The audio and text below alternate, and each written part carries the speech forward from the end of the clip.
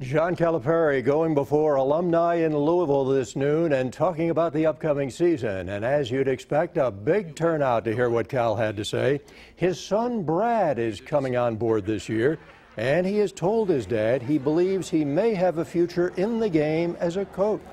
For the first time, he said, "Dad, I think I may want to get into coaching." I said, "Well, then this is a good place. I can make you can go in the film room, you can learn it, you're around us, if that's what you choose to do, but don't do it because I'm doing it. You do it because that's something you'd want to do." Now, my wife, she thinks he's playing. Like you're going to play him. I said, "Ellie, stop now." And he says, "You think I'm kidding?" She's like, "You'll see, you'll play him."